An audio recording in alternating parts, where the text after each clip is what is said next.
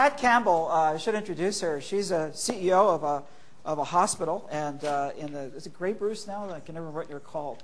Grey Bruce Health Services. Grey Bruce Health Services. And I've only met Pat recently. She's now the chair of the hospital's e-health council, which is one of the health councils that work for the e-health council of Ontario and are the sectoral councils. And Pat runs a committee together with Sam Marifiati, and it's been very interesting working with that committee over time. Pat is an unusual individual, as you'll find out, and knows about everything there is to know about this health system. Hopefully it does you some good when submitting your budget. Thanks, Dominic.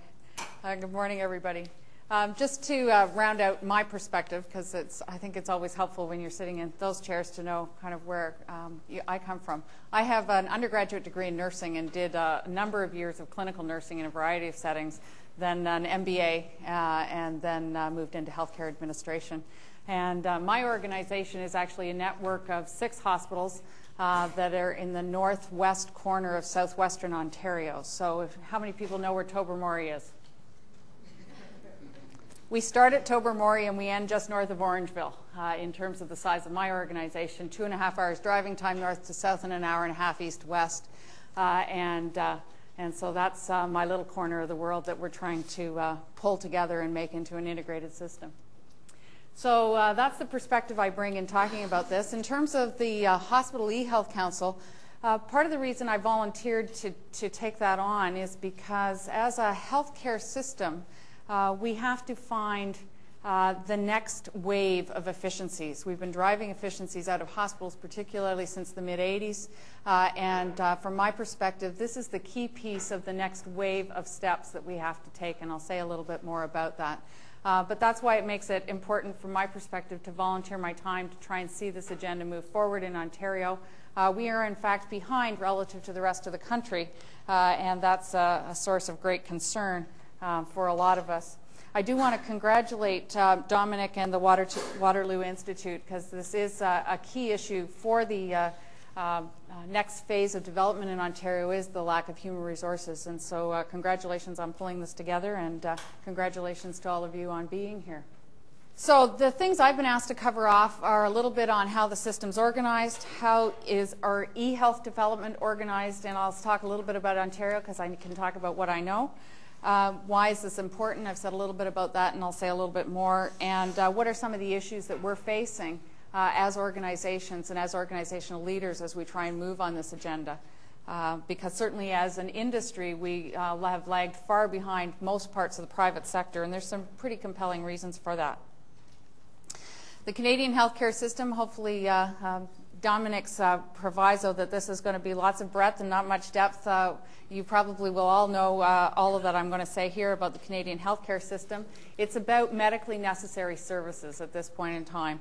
It's paid for by our taxes, and the federal legislation provides a framework, although as we're all aware these days that's getting challenged with the court decision in Quebec and the political action in Alberta.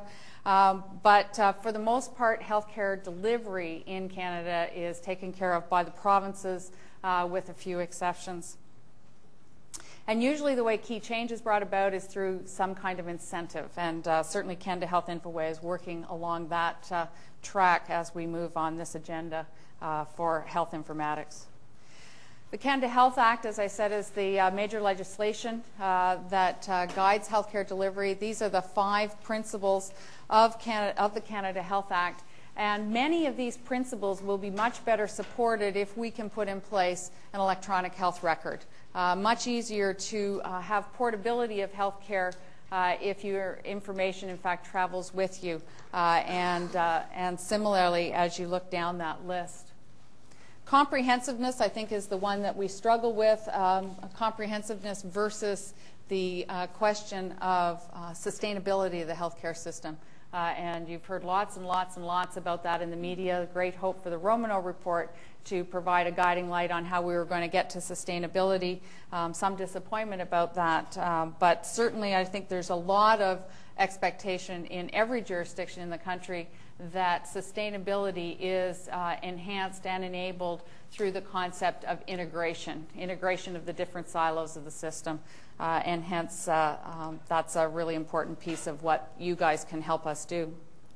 In terms of the provincial healthcare system, these are the components of the system, and I'm not going to read you the big long list, but it includes everything from the preventative end of the scale and health surveillance through the public health arm of the system, through to primary care, community-based primary care, and then institutional care, whether that be long-term care or hospital-based care.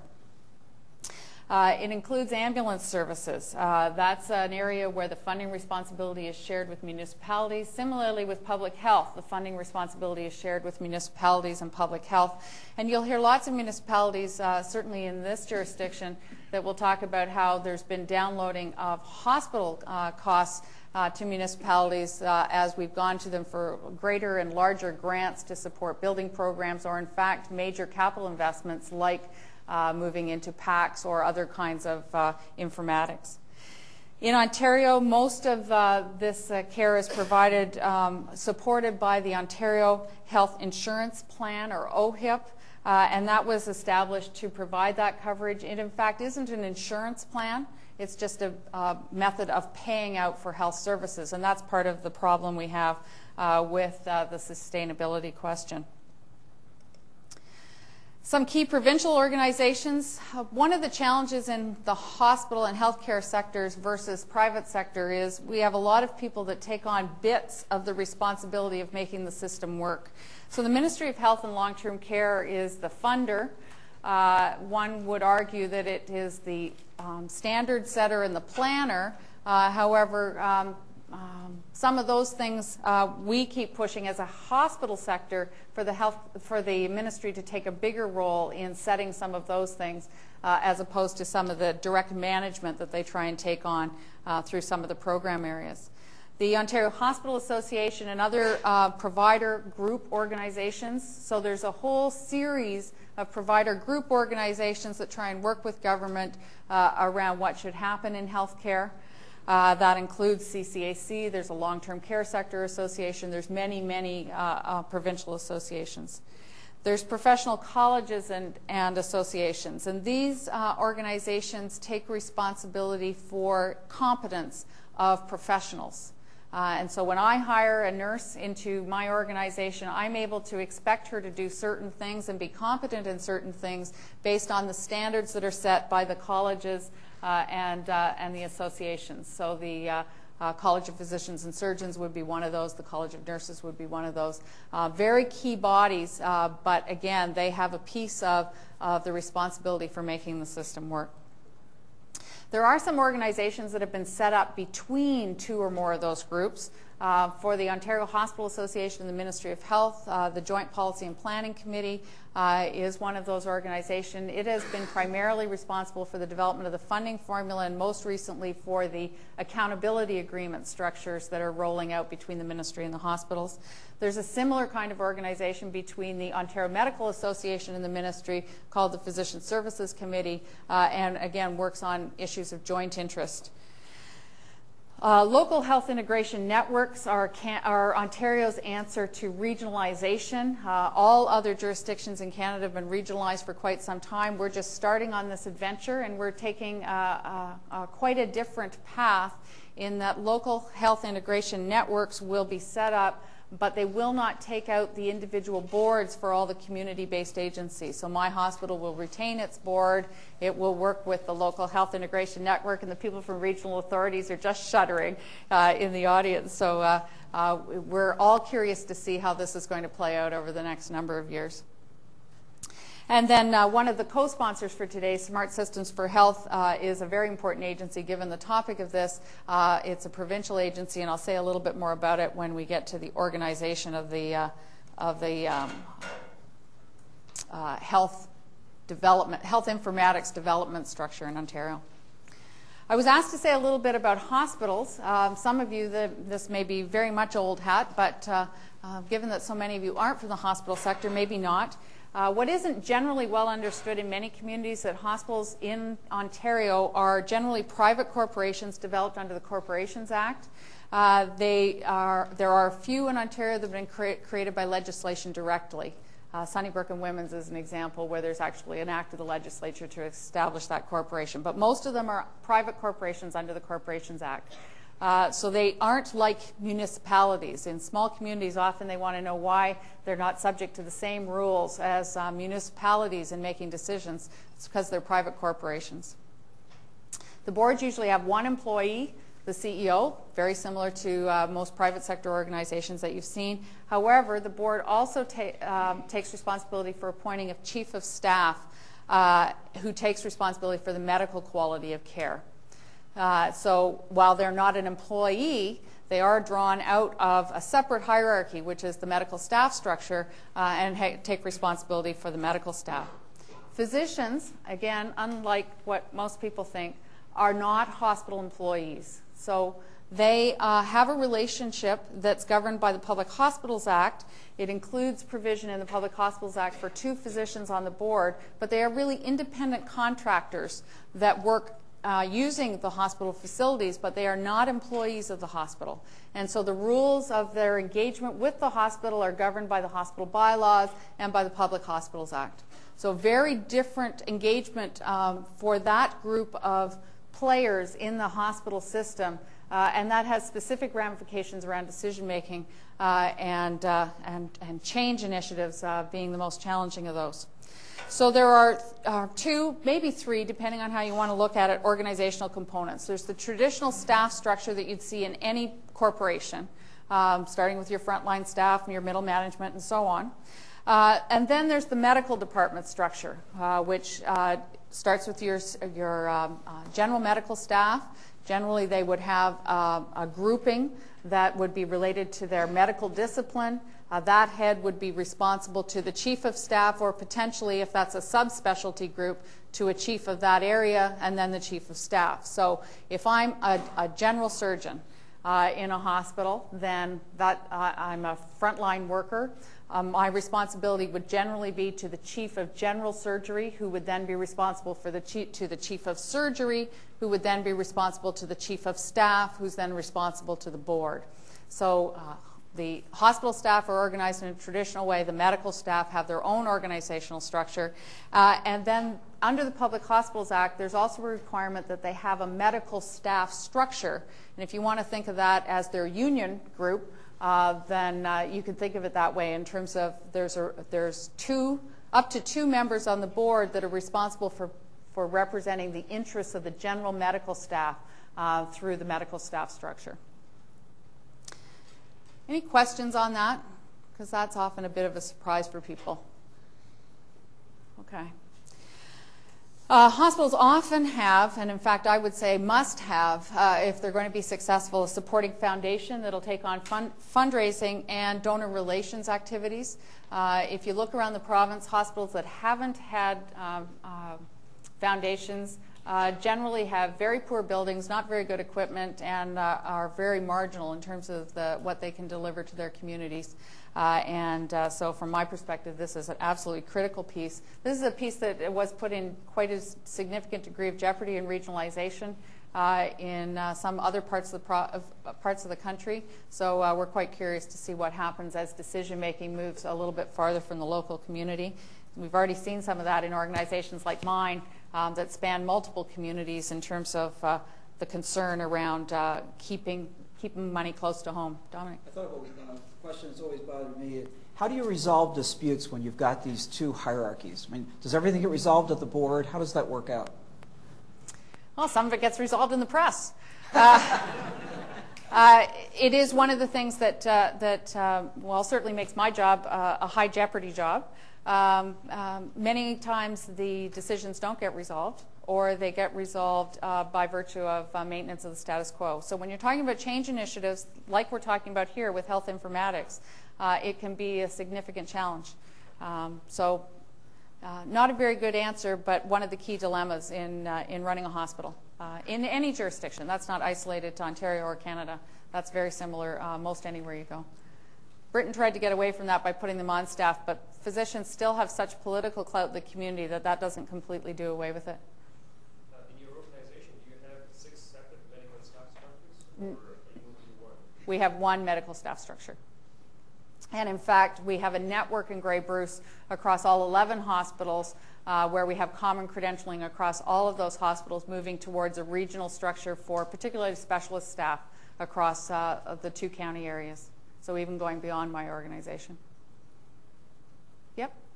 What would you say is the range in, I guess, proportion of the funds raised that come from the foundation? The foundation's funds are generally used for capital projects and so not for operating.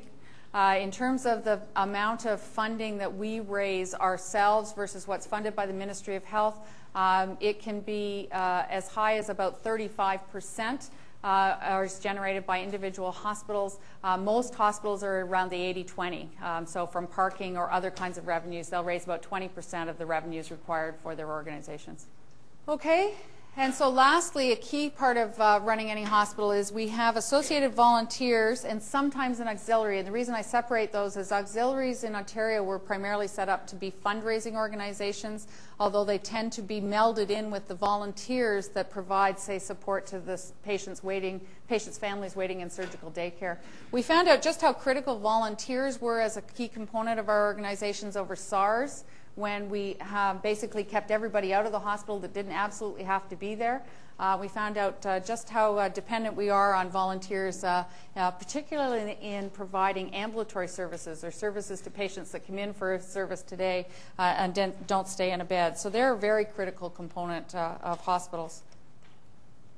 I've said lots about this in terms of hospital staff, but as you're looking at your health informatics pieces, it really is helpful to think about it kind of broken down this way. Nursing, and the reason I put nursing as a separate category is it is the single largest group of employees in a hospital, and so they have particular issues just because of the size of the group. Other allied professionals, and you'll see the list there, and then other staff. And other staff would be the ones that you would think about in terms of running the business side of the organization as opposed to the healthcare delivery side of the organization, or what we call the hotel services in terms of how you'd lump those together. Medical staff and other credentialed staff, there's increasingly other kinds of staff other than doctors that get credentialed, i.e. not employees for the hospital. So that could include dentists, it could include nurse practitioners, it could include midwives. So there's a number of categories of credentialed staff. The physicians can be family physicians or specialists or subspecialists.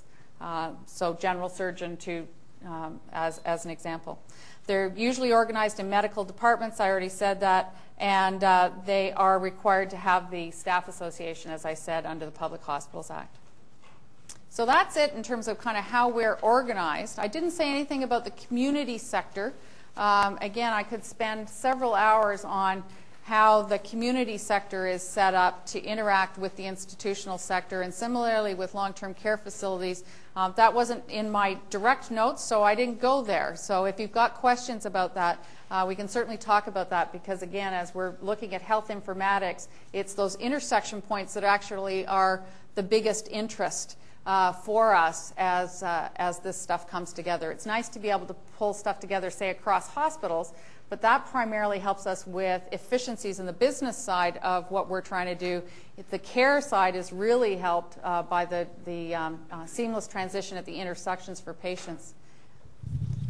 Within the jurisdiction that you're responsible for, how much of the money that's spent on patient care is spent in hospital-based care as opposed to community-based care? That's a very good question that I don't know the answer to. He had a mic. I don't know the answer to that. My hunch is we're probably, in the hospital sector, with or without physician payments, probably about half. And the reason I say it's probably not more than that is because most of the physician service will be funded out of OHIP. That'll be a big chunk. Drugs are the fastest growing sector of healthcare spending. We have a very elderly population in my region, so that'll be primarily out of the Medicare pot, and then the community-based agencies. And home care has been rapidly growing. So we're about a $130 million organization, and you've given me something new to look at. My hunch is we'd be about half. So there's probably about $260 million probably going into my region. Interesting question. Thanks. So one of the things I was asked to look at is how is information communication technology organized. I've really focused here on how is the development of information communication technology organized, so I hope that meets your needs. Many of you will be aware of Canada Health Infoway. Was created in 2001 to really try and kickstart the electronic health record for Canada. And I think part of the reason it was seen that it was important to do it at the federal level was because of those issues like portability that are embedded into the Canada Health Act. So you'll see the mission there. You'll see that it is an independent, not-for-profit corporation. That's very important if you're going to try and get stuff done, to not be embedded in some of the particularly procurement issues that tie government's hands. And so I think we were all quite happy to see that happen. And the members that are on the board of that organization are the Deputy Ministers of Health. And of course that leads decision-making in particular ways.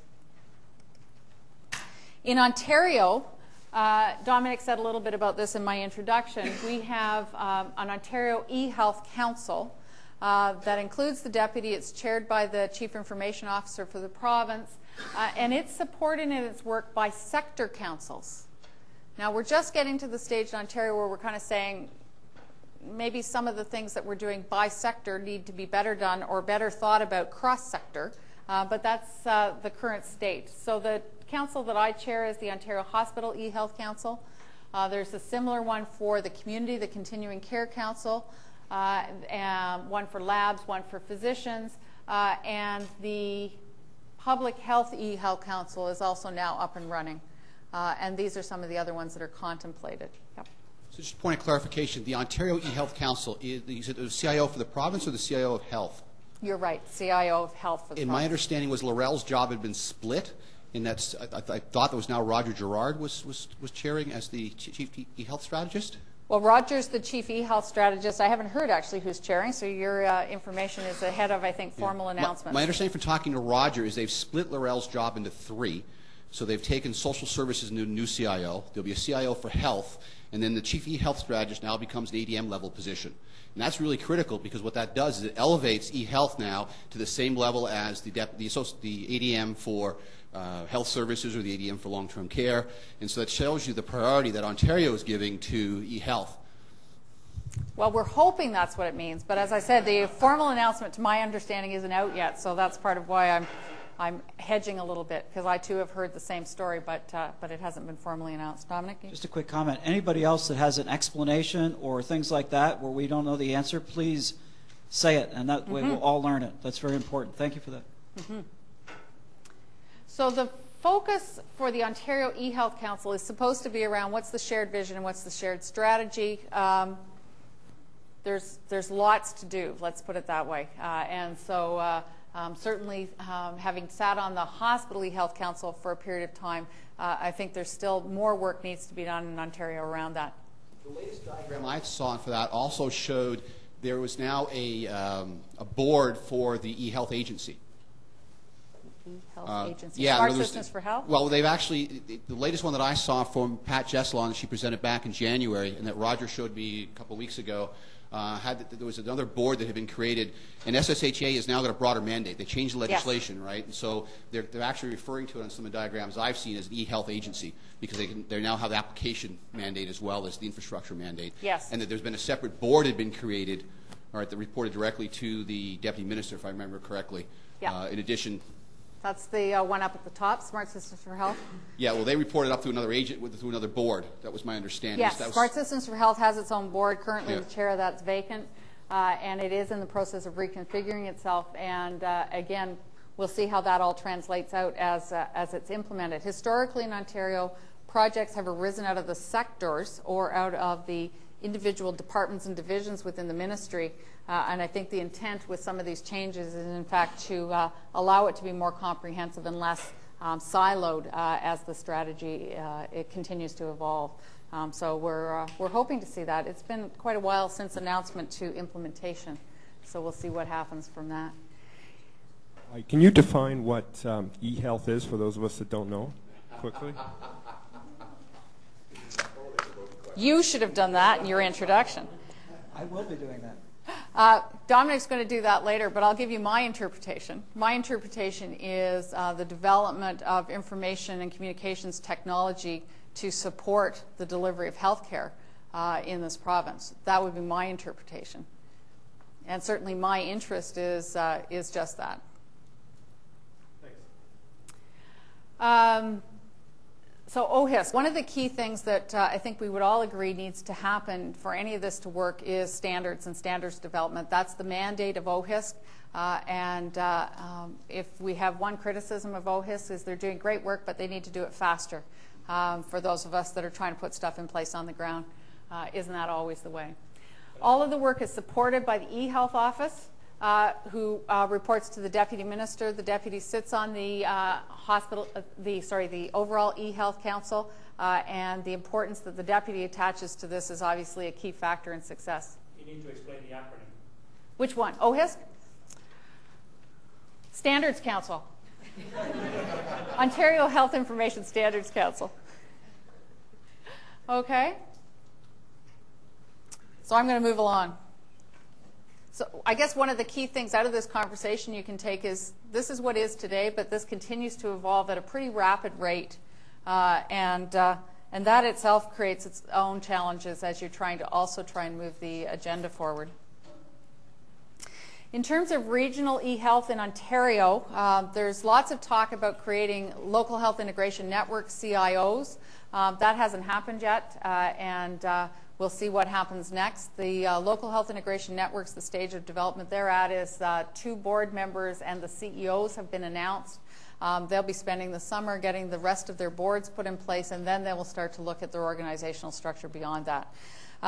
So in the absence of that, what Pat Jesselon and group have done is develop a provincial e-health leaders forum to try and bring some of the key people that are driving the agenda together to look at the issues and challenges and to create the momentum of change. And then in terms of our council, we have now reconstituted our electronic health record group, development group, with folks from each of the LHINs, so to try and support that development across hospitals and between hospitals and the community as some of these other structures are getting in place. There are lots and lots and lots and lots of groups working at stuff at a regional level in terms of pulling information together, sharing information, putting the linkages in place. And that's, in fact, one of the challenges that we have in the province is a lot of that work isn't necessarily being guided by a provincial vision, or at least not one that's really well articulated, and that has potential to cause some of us heartache in the long run in terms of wasted investment. Yep. Is there anything, or is Ontario looking outwards to the other provinces and looking at lessons learned from, I guess Alberta would be the hotbed of regionalization, so we're not repeating key mistakes, I guess, that there's been or recreating the wheel, I guess. No, there's been lots of learning, as you've said, in other parts of the country, and we are looking at those formally through things like Canada Health Infoway. That's one of the structures that they're able to offer to us, is some of the formal learnings out of the projects they've been involved in.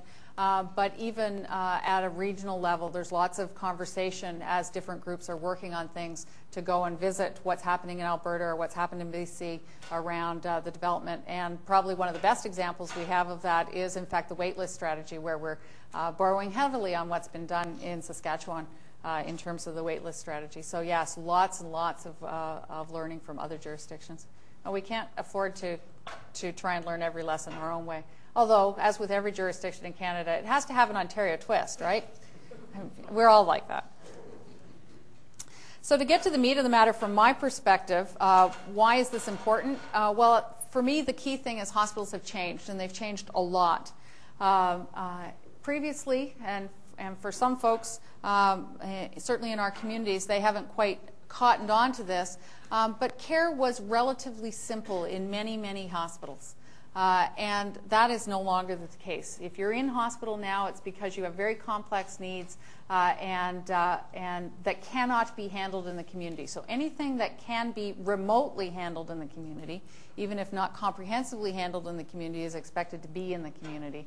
And the hospital is really your last resort organization.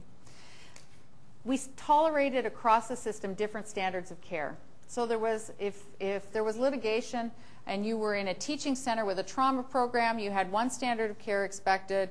In a small rural hospital, you would be judged on a different standard of care. And while that's perfectly legitimate from the point of view of the colleges, in terms of looking at competence and looking at reasonable care, it's not any longer reasonable in the minds of a lot of our public. They want to know that you'll either be able to give them the best care or you'll get them moved to the best care, and they want to know that that's going to happen. And so that's a really different environment. Longer hospital stays used to be the norm. You've all heard lots and lots about decreased use of hospital beds and downsizing hospitals. We used to have a very big focus on providers, and this, in fact, is one of the answers to Dominic's question about how did hospitals and physicians coexist well for so long. Well, a lot of times we'd acquiesce to provider preferences. We can no longer do that. We certainly are being challenged on the efficiency side, but also on the service delivery side to be much more focused on what are the consumer of the services interests in this. And the emphasis previously was on service delivery. You almost never talked about anything other than the delivery of patient care. Now it's much more on accountability. And for many boards, the concept is they're not only accountable for the people that are in those beds or in those clinics, but they're also accountable for the people that need to get into those beds or need to get into those clinics. So the concept of wait lists is really bringing that home. But many, many boards had already cottoned on to that being a concern that they had to deal with. It used to be primarily dealt with by lobbying for more money, more services.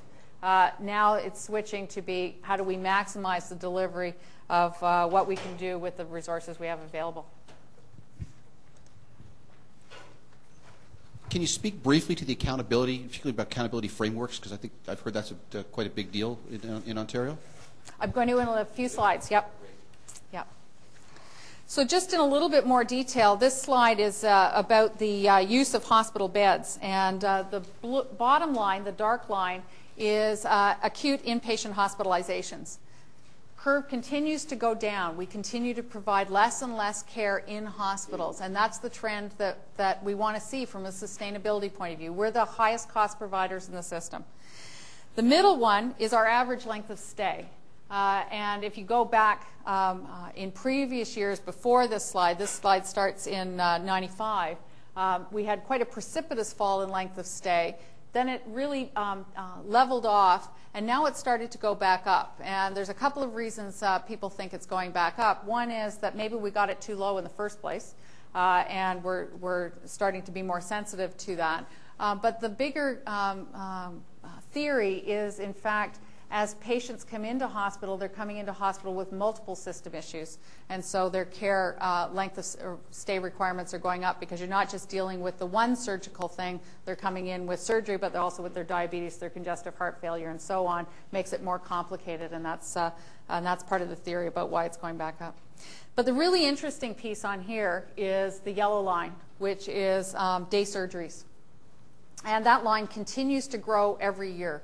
And this is one area where when people say to me as a hospital, but you're delivering less care, this line. And I look at them and I say, I'm not delivering less care, guys. This line is going off the map.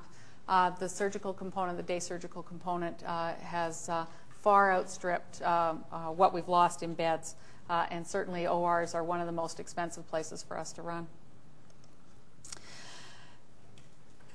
So in terms of again, this decrease in hospital beds, we used to have an environment where if you had a 3-day stay, you had a 3-day stay. Well, more and more the feedback to hospitals based on what's happening in other parts of the system allows us to be a little bit more refined about that. So yes, you might have a 3-day stay, but it may be coded by Canadian Institute for Health Information as may not require hospitalization. And what they mean by that is as they look at jurisdictions across the country, there's parts of the country that aren't hospitalizing for that diagnosis. So it gives people like me in administrative positions the ability to pull out that list and say to the docs, look guys, lots of people in the country aren't hospitalizing for this diagnosis. We really need you to look at this diagnosis. Again, getting away from physicians being able to practice however they want, more scrutiny on what they're doing. Yeah. What are the factors that are actually decreasing the hospital bed usage? Like, I understand it from a business perspective, but what factors in the community are driving that? The key factors, again, my perception, because I don't have any literature right in front of me, but my perspective would be better drugs. So a lot of patients with chronic disease can be managed better in the community. Simple example of that would have been 10 years ago we would have put somebody in hospital to start them on insulin for their diabetes. We no longer do that. There's much better capability to monitor in the community. And so some of the reasons we used to hospitalize people, we don't do that anymore. And they don't come back into hospital because some of the drugs are better. Mental health is a very good example of that, where patients are far more able to be maintained in the community than they used to be. Another one would be better care in the community. There's been a lot more investment in health care in the community. And then lastly is better surgical techniques and better anesthetics at surgery. So that doesn't necessarily keep you out of hospital, although it does, because it's allowed some procedures to be day procedures that would have required inpatient hospitalization before. But then less invasive or minimal access surgery has allowed shorter lengths of stay. Longer time in the OR, but much shorter lengths of stay in a hospital bed. Okay? And then the last group that allows me to go back and question physicians on their practice pattern is the concept of ambulatory sensitive conditions. And again, this is conditions where a technology may be moving us in a direction that allows you to say, this no longer requires you to hospitalize at all.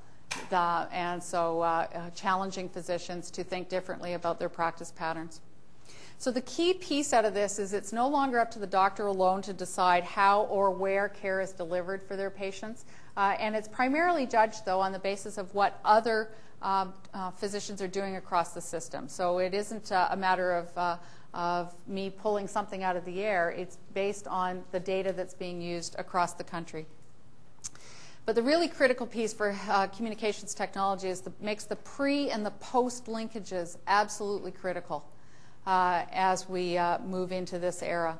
So we have a project going on right now looking at knee replacement surgery. And as in Ontario, there's incentive funding for the community care access centers to change how they're providing community care in the interest of decreasing hospitalizations or shortening hospitalizations. So we've chosen to focus on knee surgery. We do a lot of them.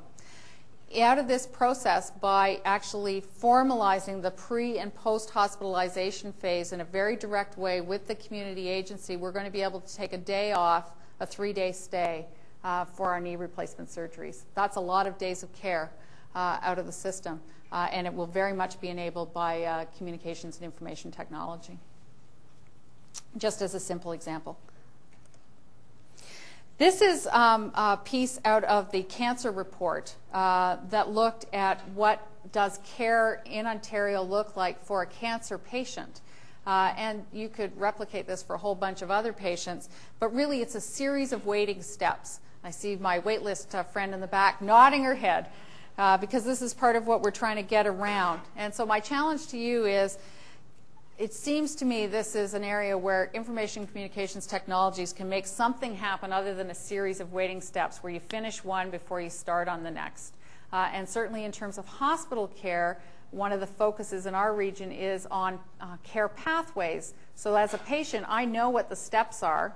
I know when those steps are going to happen, and it isn't up to somebody when they finish their step to think, oh, I should now refer this patient to a physiotherapist, and that takes 24 hours to do. The physiotherapist already knows at 18 hours of care they're supposed to see this patient. So a lot of these kinds of sequential historical patterns of care need to change as we try and integrate the system. I said a little bit about changing expectations for patients, of the system, and I'm going to give you just one example. We had a study done in Ontario by the Institute for Clinical Evaluative Sciences called the EFFECT study, and it looked at cardiovascular interventions at acute presentation. And it established for the first time, in my experience, benchmarks for what was good standard of care, and then it measured every hospital that had enough volume and wanted to participate in the study on the same benchmarks. To me, we're moving much more in that direction where there'll be a standard, either through research or through expert opinion, that will be established in terms of what is reasonable care. And every hospital that's going to do that business is going to be expected to deliver on that business. And so, again, it becomes increasingly important that those flags, those benchmarks, those challenges to individual practice are more visible and readily available to providers in supporting them in what they need to do. Are these benchmarks about things like wait time, or are they about number of errors, or what do you mean by a benchmark? In this particular study, they were about how the clinical care was delivered. So door-to-needle time was an example for patients that would come in with an acute cardiac, and were they able to get the clot-busting drugs within an appropriate time interval, as an example. There were other things like how many patients, what proportion of your patients were being discharged on certain kinds of drugs that were appropriate for that kind of diagnosis, those kinds of benchmarks. So these were all very clinical. The wait time strategy will look at some benchmarks around, for this severity of condition, what's a reasonable wait time from decision to treat in terms of surgery or diagnostics. So there'll be different benchmarks, but the point I'm trying to make here is everybody's going to have the same expectation in terms of the kind of care that they deliver. Okay? And then last, I think it's the last piece in terms of why this is important. We have a shortage of providers in this country, and in fact internationally in healthcare. And even if we were to ramp up, as Dominic and his group are trying to do around information communication technologies, the lag time to train professionals in healthcare is so long that it's not going to be sufficient. We're going to have some real-time issues. And so in terms of provider expectations, although we're not going to be provider-centric in the system, we are going to need to be provider-sensitive in the system if we're going to be able to provide care in the future. So things that are changing is people want to have a reasonable lifestyle. And where you might have in the previous generation had 2 pediatricians covering a region, they were basically on call 1 and 2, they were prepared to do that, you'll no longer get that. And so larger groups with fewer days of on-call are becoming the norm. And so you may have a group where they're providing coverage from several hospitals to cover a region. Well, again, if they're going to have access to records, we need to have those records available through something other than paper if that is actually going to happen and be able to be supported. Many physicians are opting to not do hospital work because it's too intrusive. So to what extent can we support them staying involved in hospitals by giving them some tools that make it less likely they're going to have to drop everything in their office and run off to the hospital in order to meet the needs of hospital patients? So are there some things about handheld technology, rules, standard care paths that can make some of those things easier and keep physicians engaged in hospital work? It's really important for us to be seen to be up to date as professionals can choose. Hence, I go back to my comment about foundations. And that applies in a very new way in hospitals to information communication technologies. Many of the teaching hospitals are ahead of community hospitals in terms of computerized order entry, results reporting, a whole bunch of those kinds of things. When those trainees come out, they're no longer willing to go back to paper. And I can certainly relate to this. I worked in California in the late 70s. Oops, I guess I just aged myself. And it was very disconcerting to come back to Ontario with paper requisitions and addressograph machines.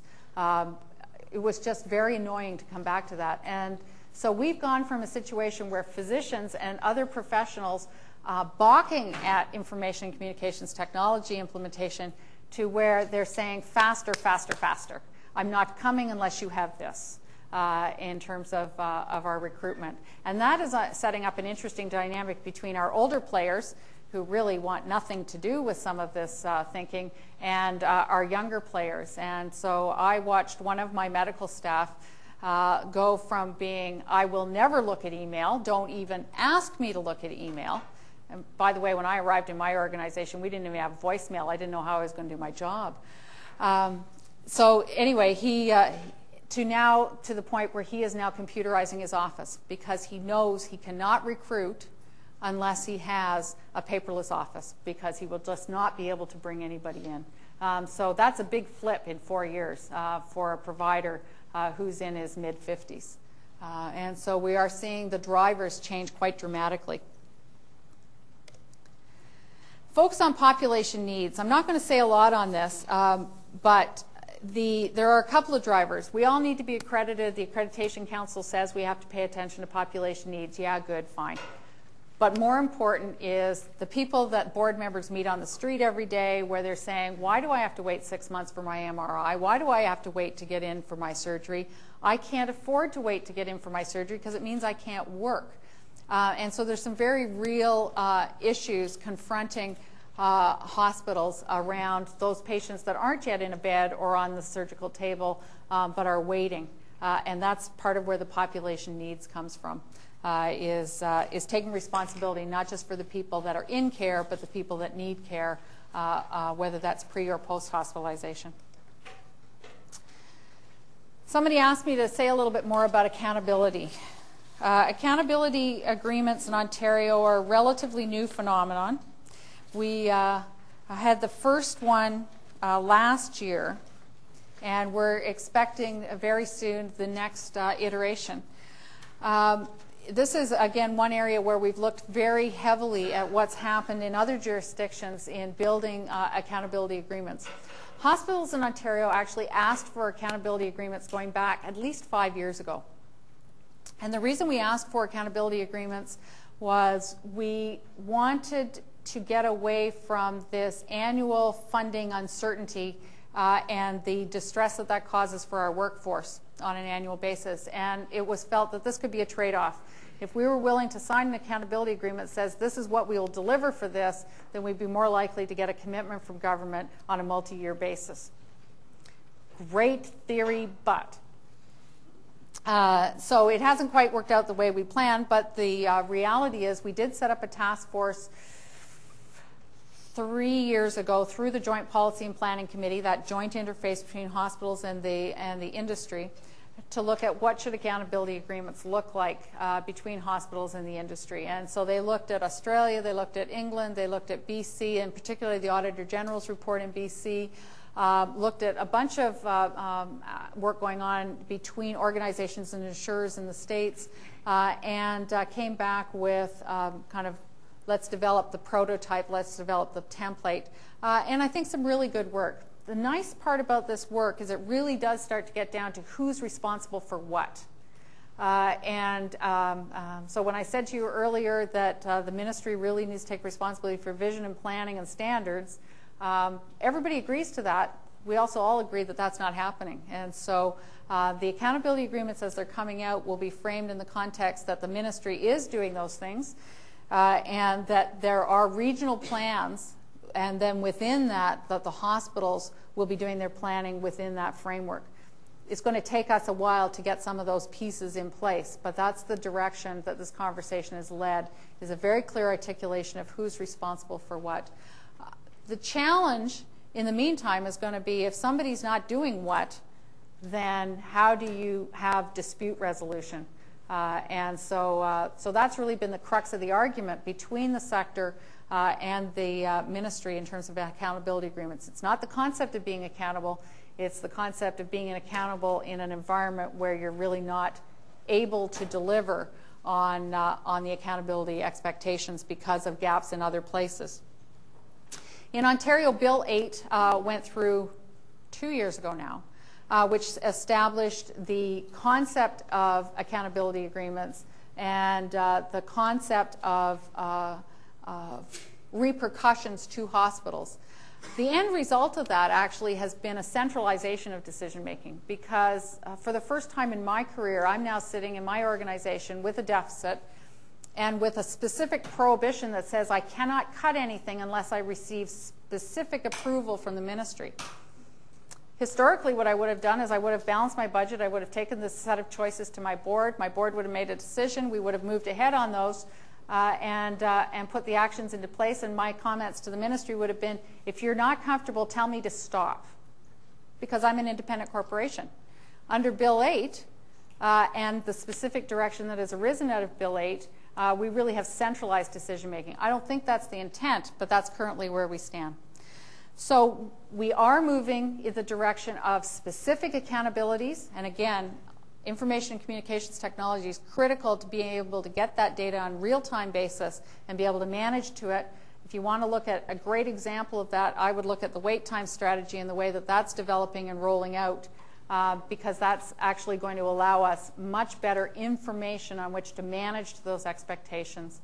And a subset of indicators. I mean, indicators, when cancer looked at indicators, I think their initial list was something like 6,000 possible indicators as they looked at jurisdictions across the world in monitoring cancer. You can't manage 6,000 indicators. So what are the key ones? That's what these accountability agreements are going to give us. And to the extent that those things aren't in conflict with one another, we'll probably be more successful in having an alignment between what hospitals are doing as part of the health system and what the ministry wants us to do. Cost of reporting must go down. This is a key piece I want to bring to you. Traditionally, what we've done in hospitals is the ministry has, under the Public Hospitals Act, the right to ask for reporting on anything they want at any time.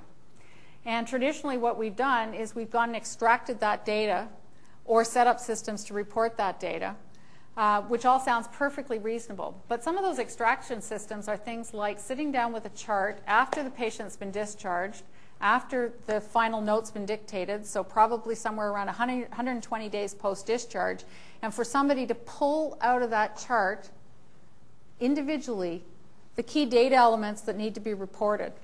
Very expensive, very laborious. Worked fine as long as you were doing 10,000 admissions a year and the only thing you were reporting were admissions. Well, now, you saw that surgical day graph. Well, ambulatory care patients, so patients that come in for care in one day, also goes off that map.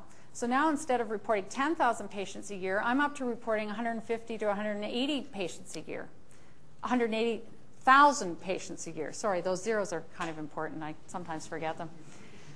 And so the challenge of reporting went through the roof as we started to report ambulatory care and ambulatory conditions. And we can no longer do that. So we need to start to extract this data in behind the scenes so that it doesn't complicate the system for providers, but provides real-time reporting that allows us to actually manage the system better and report it in a timely way. So I've said most of these things, so hopefully, Dominic, I won't run you over. I don't think I will. The information communication technology is absolutely required, in my view, for us to move this system along. From the patient experience, we need to get away from fragmentation. Somebody looked at one of the CCAC processes, I think it was in Toronto, and realized that the patient's demographic information was copied by hand 17 times in the process of moving that patient from hospital to a long-term care facility. That's nuts. So from an efficiency point of view, we can't afford this anymore. We need to get data captured once. We have a lot of problem with data quality.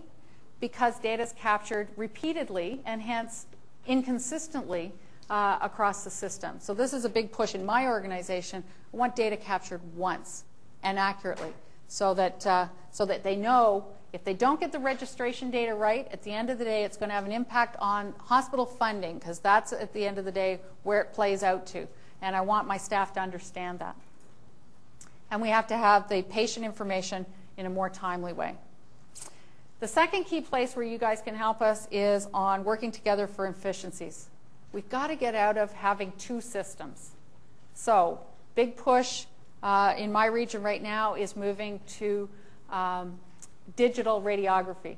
So we get out of having both film and electronic capture for images. That's where we are right now. Similarly, in the electronic health record piece, we've got to get out of having paper and electronic systems to manage, because right now we're managing both and we're paying for infrastructure and requirements to move that along for both. And then we have to be able to move data between organizations. We have some challenges. There's tremendously uneven support from government in moving these things along. Dominic's already talked about the lack of key human resource capacity. And we also have a problem with vendor products. They often aren't yet either at a stage of maturity where they really solve the business problem we need to solve, or we haven't done a good enough job of articulating the business problem we need to have them solve, so when we bring them in, they make the care delivery process more cumbersome instead of more simpler. And so we've got some work to do with the vendor community there. There is full support for information communication technology of some sectors, public health being one, CCACs, or the community care access centers, being one. The challenge that creates is that to create a regional system of care, I now need to talk to a provincial system that's sector specific. Makes it very difficult to have those conversations, makes it very difficult for regional development to have a priority. And there's the whole issue of some for-profit and some not-for-profit players, and how do you deal with those from a policy perspective? You're going to talk a lot more about this, but one of the things on this slide that I'm not going to go through in any detail is there's a whole series of players that have to step to the plate for this to work. And they range from leaders. So if our deputy doesn't see this as a key enabler in the system, we're not going to get very far in terms of getting the right supports, whether it's policy supports or funding supports.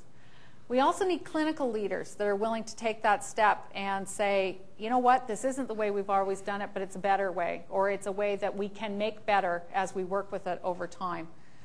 So it can't just be driven from the IT folks or from the vendor community. It really takes some clinical leaders, and you're going to hear from some of those folks over the course of this. You need some people that are willing to try and explore the new business practices. And the implementers are where I'd categorize those. The vendors, the researchers, and the teachers are all equally important. This one I've already spoken to. We've got lots of products out there, but not all of those products are really where we need them to be. I'll give you a simple example.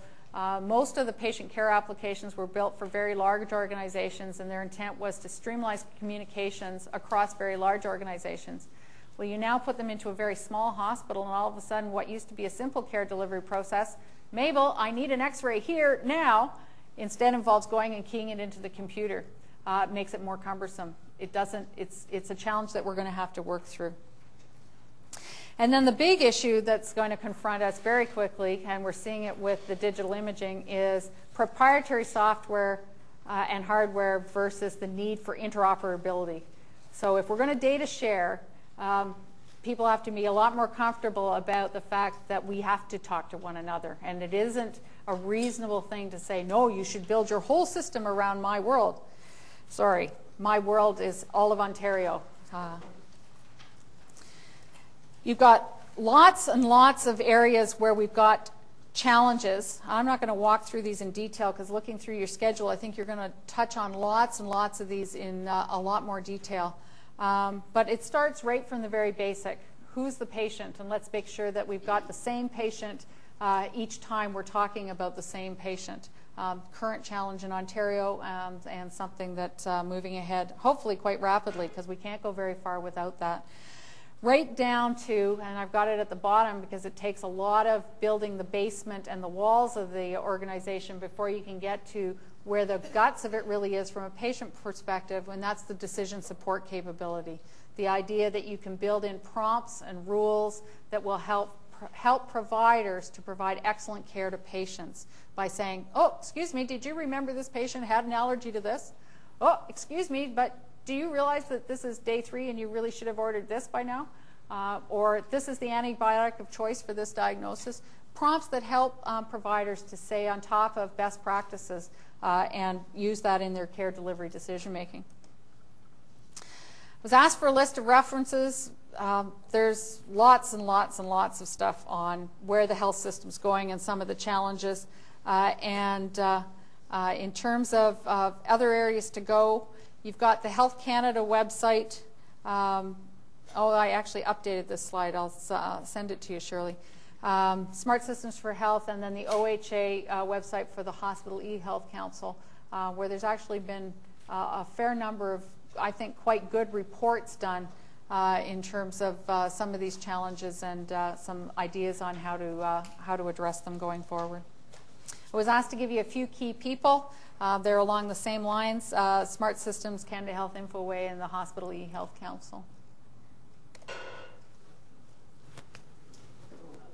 What I'd like to do now is get everybody to any comments and questions while Pat's here, and then at 10:30 we take a break, just so you know what's happening next. So microphones are where? Yep, he's got one. Good. Last year, Dominic had a speaker in here who was a hospital executive from Boston, and he said he had 7% of his operating budget or more towards IT projects. That's a dream in Ontario. So, how do you explain to the ministry that we need more money if we want to reduce wait times and be more accountable and so on? That must be a real headache for you. Well, it's one of those issues in the accountability agreement discussion where we're going to have lots of conversation with the ministry. So we know that balancing your budget and having a certain amount of working capital capacity in your hospital are seen as two of the desirables under the accountability agreement. The focus in the last round of accountability agreements was on reducing your administrative costs as much as possible. That's your IT budget is in there. So what the Hospital eHealth Council is doing is advocating with the ministry very strenuously, and has been for a couple of years, so it hasn't gone any very, very quickly, is removing IT out of the administrative costs and out of the hospital funding formula in order to remove the disincentive and allow some of these systems to develop. Because as we all know, as long as you've got to put something new in before you can take out something old, you're going to have some additional costs. And you can't afford to have that impact on you in the funding formula. So that's what we're doing on that. It's certainly a well-recognized problem. And how it's going to play out is anybody's guess. Will your accountability agreements in the future take into account the shifting demographics and morbidity scales that you're going to be dealing with? For example, in a community that is consisting of elderly people and obese younger people, will the government tell you, well, you'll have to do more total knees, but it'll be done through the same budget? And do they have a plan to help you educate these younger obese people to keep their knees in better shape for a few more years? Great question. The hospital funding formula is supposed to have some of those modifiers in it. Now, I would argue that they're insignificant in terms of the actual application of them. The issue about the less well population to follow is something that, and one of the reasons why public health and health promotion are getting such priority. There was just a new minister announced for that in Ontario. Certainly we've seen a minister at the federal level now for a couple of years in public health, but I think that's part of where the policy answer is supposed to come in terms of the lack of healthy living in the generation to follow. My immediate concern is the baby boomer generation because they've grown up with an immediacy to their needs and their attention that healthcare is not in a position to deliver. We saw them change dramatically the system of birthing as they came through that era in healthcare, and as they're now hitting the diseases of aging, they are increasingly demanding immediate access to this and immediate access to that, and the decision makers are responding. I mean, that's where the wait time strategy comes from, both at a federal level and at a provincial level. This isn't being driven out of the healthcare sector saying we need more. This is being driven out of the public saying we're not prepared to wait. So I think they'll respond to the people that put them into power, and that's going to challenge us to be able to turn around and respond in an environment with not more money and not more people. In terms of making effective use of both of those. And a big part of what needs to happen, in my view, is this e-health agenda in terms of supporting that. I have I guess a governance question. It's always been amazing to me that hospital corporations are not-for-profit independent entities that when every patient shows up on the doorstep, it's in fact a bad thing financially.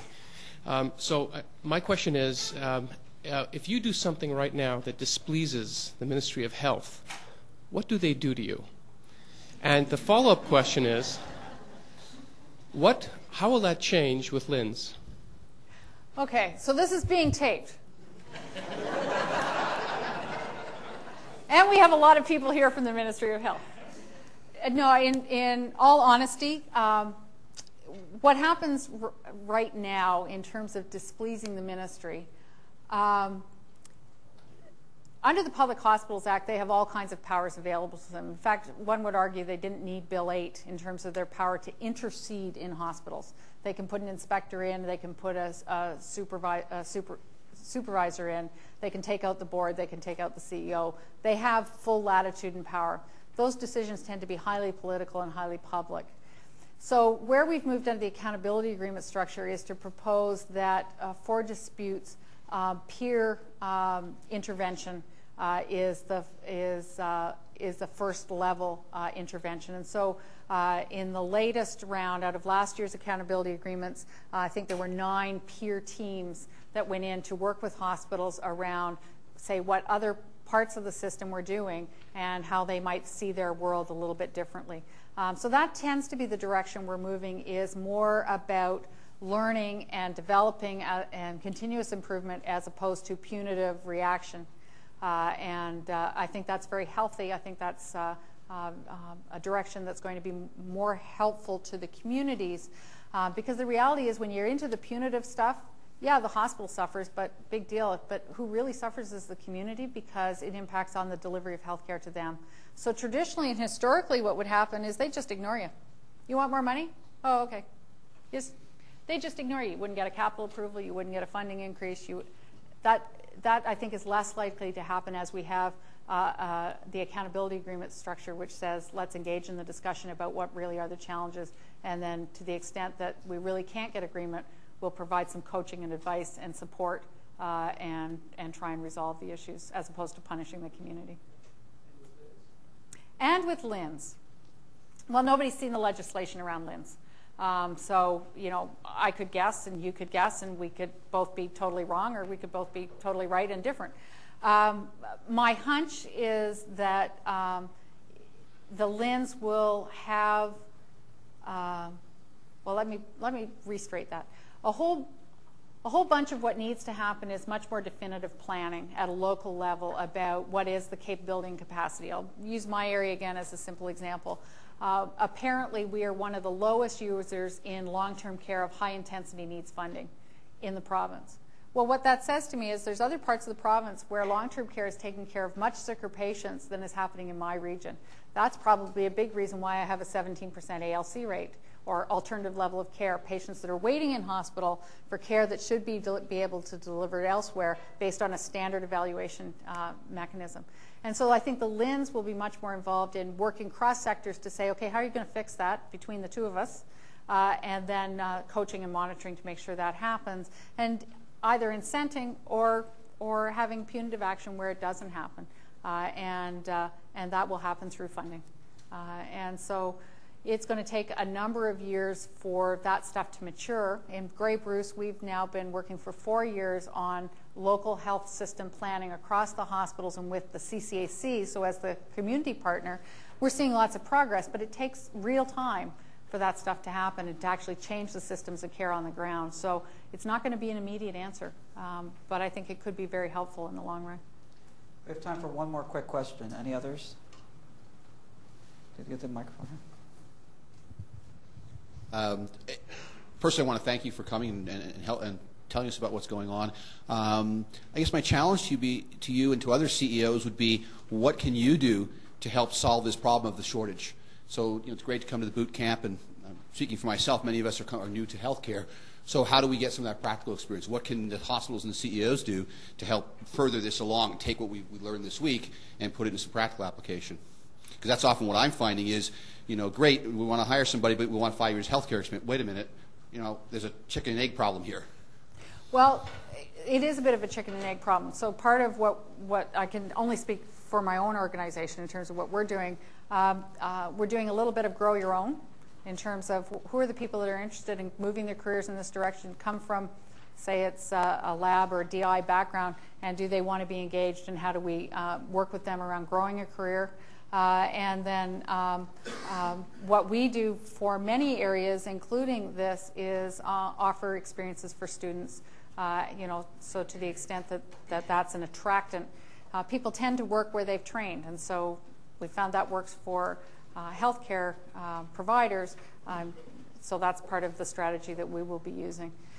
So both career planning for our own staff and trainee opportunities to give people an awareness of what we're doing and how they might be able to be part of the future.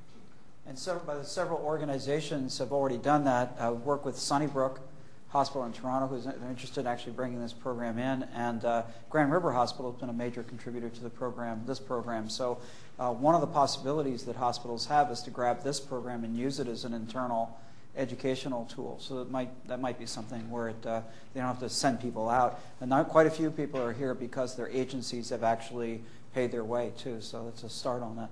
Yeah, Pat, and Dominic did use the Hospital eHealth Council and the hospital distribution list in terms of this session. So, yeah, Pat, thank you very much. Really appreciate your time. My pleasure.